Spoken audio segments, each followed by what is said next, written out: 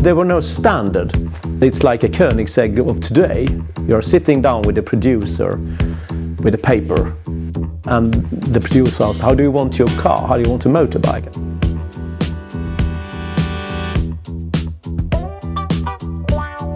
Normally I work as a photographer and journalist, and I'm writing about old motorbikes and cars as well.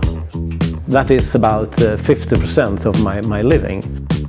The rest of my time I'm dealing with my motorbikes. I think I have 50 motorbikes, yeah, around that. It could be a full-time work because it's really time-consuming.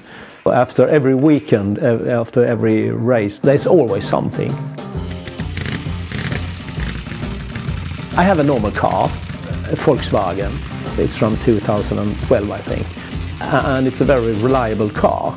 But then you think that this bike, my Brough Superior, is from 1925, and you think, oh yes, it will just run and run and run. But of course it doesn't, because it's almost 100 years old.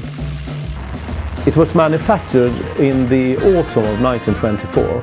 It's a Brough Superior, the model called SS80, Sport Special, and 80 is the top speed, 80 miles per hour. In the mid-20s that was really fast motorbikes. Maybe it's an ambitious comparison, but it's like a Koenigsegg of today. You're sitting down with the producer, with a paper, and the producer asks, how do you want your car? How do you want a motorbike? Yeah, I want those kind of wheels, I want that kind of petrol tank, those kind of mud guards, and so on. There were no standard. Everything was made special order. So I know exactly how it was fitted when leaving the factory on the 6th of January 1925. It was found 60 years later, 1985, by a good friend of mine on Ireland, a big collector called John Ellis. My good friend Bo, he found it there as a basket case. You know, it was totally dismantled. And he bought it then in 1985. And if I'm not wrong, it was £4,000, which was rather much money at that point. The oil tank was missing, the transmission cover, the chain guard was missing, wrong fork, no mud guards, so it was an incomplete basket case. And then it was lying at Bo Ingerson's barn for another 20 years. And around 2005 he started the restoration of the bike. And already at that point, Brough Superior was my dream bike. So I contacted him just because I wanted to buy parts of him. First thing I bought from him was a petrol tank. He had a spare extra petrol tank. Could I buy that tank from you? Oh yes, it's so ugly, I don't want it, he said. So, okay. And then I asked, so how much are you asking? No, you have to bid, he said. And oh God, I thought, because that was to be the first deal with him, and you don't want to ruin, you don't want to be greedy. On the other hand, you don't want to pay too much. And oh God, 2,000 kroner, I said. Oh, it's awfully too much, he said. No, you're not allowed to pay more than 1,800, he said.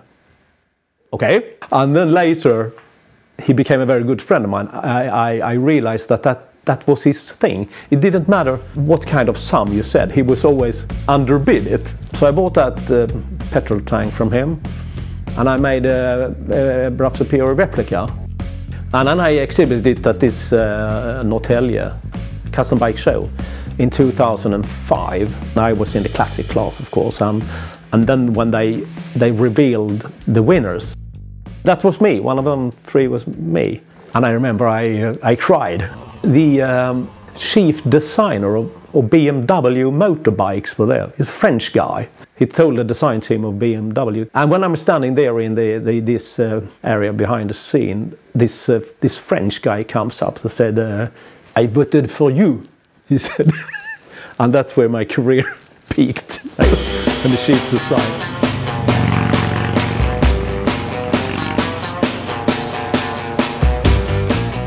Brough had an intention about restoring this motorbike, this SS80, because in 2008 there's supposed to be a 50th anniversary of the TT racers in Hedemora. First thing he did for this motorbike, he made some massive megaphones in stainless steel, of course, because he wanted to scare the shit out of the whole audience at his anniversary. That was his aim. He was a crazy man, very nice. And then in the winter of 2007 and 2008, the bike was finished. And then he phoned up the organizers of this anniversary, the TT anniversary. I have a very nice motorbike. It's a Brough Superior SS80. It's newly restored. Do you think it would be nice if I come there? Well, oh yes, we would love that. They said, so, oh yes, but then I will make a reservation that weekend for that. Okay, then we will send you an invoice of 1,200 kroners, the organizer said, for him to show up an extremely rare motorbike. So then he threw off the phone and he immediately phoned me and said, Mats, do you want to buy my SS80? And that's how I became an owner of a Brough Superior SS80, a very unique bike. Last weekend I was racing on a new anniversary up at these TT races. And I wanted to approach the organizers and, you know, really shake their hand. Thank you very much, because you were so stupid and rude 15 years ago. And I'm not sure if they know this story. Their stupidity 15 years earlier is one of the reasons I'm an owner of a very unique motorbike, Brough Superior SS80 from 1925 today. Yeah. No, it's a true story. Very, very funny facts. There's so much more to tell.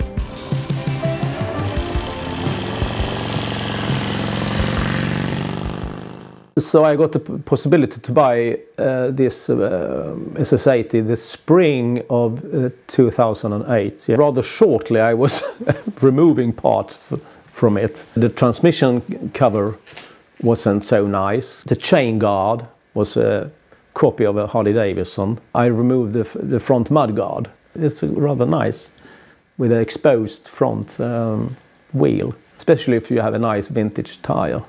But there were several parts which was not original on the bike. The front fork was from a Triumph, a wartime Triumph. And by extreme coincidence, the correct fork shows up outside Gothenburg in Sweden. The owner, he knew what he had. And I had to pay extremely much money at that point. But it was like buying the SS80. You get just one opportunity. So I had just to get the money. Then when we were putting it on the bike, it was, you know, it just fitted. Right, fit. Without any modification, which is an evidence that it has been fitted to the Brough Superior. And the people in the Brough Superior Club in England, they said, how the hell have you found that? You can't find them because they're so extremely rare. So that was a very big part for bringing back that SS80 to even more original. It's matching number. When we're talking matching number, it's mainly the engine and the frame. So they have been together since when it left the factory in January 1925. Then when I bought the bike, the petrol tank was painted black because the ex-owner Bo and the plating company that said, we can't plate this tank, this is awfully too bad condition. My tinsmith, Jörgen Nilsson in Sweden, he said, we should have a try. Because he thought it as a test piece. We took off the petrol tank and I brought it to him. And he had it for 4 years, struggling with it. Then it went to the plating company, Dalakrom, in Borlänge. And they said, oh, this is... So they put on the first layer, you dip it in copper, sandpaper to grind it. And it becomes whole in the petrol tank. And they said, we can't do it. Please, I said, please do it. I don't care about the cost. And yes, it became rather expensive. From 1929 and onwards, they were putting chrome on the tanks. 1929? Yeah, because the method arrived around 1929. Finally, I had this nickel-plated petrol tank, and after that, I've been exhibiting the SS80, and it's an eye catcher. I mean, you can stand for 200 meters and say, oh, over there, that's a good looking bike. And I have won every exhibition I've been participating in. Most of the Brough Superiors are in museums or in private collections, polished. But I race mine, and the ex-owner, Bo, who is dead today, he would have loved it. His thoughts is about, if you can't lean the bike towards a tree, you shouldn't use it. The bikes were produced to be used, so I think he's up there somewhere and happy how I'm using the bike. Try to push it? I've been slightly over 100, but I stopped there.